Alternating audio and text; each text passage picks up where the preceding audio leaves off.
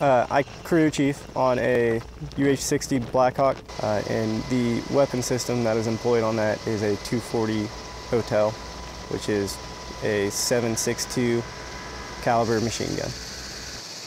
As a crew chief, I am one of the major components that makes this aircraft work. Just knowing that you're playing your part, you are the person who goes out there and helps the pilots, helps the co-pilots. You're the one who just, dictates when you take off. It's your call on a lot of different aspects, and you feel like you're a really essential part of the team. We use the 240 Hotel. It's a little bit different than the normal 240 Bravo.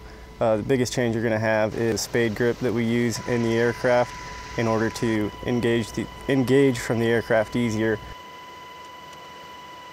You are basically one of the major cogs in the machine. That the raw power of that 240 is just like absolutely wonderful. You feel limitless.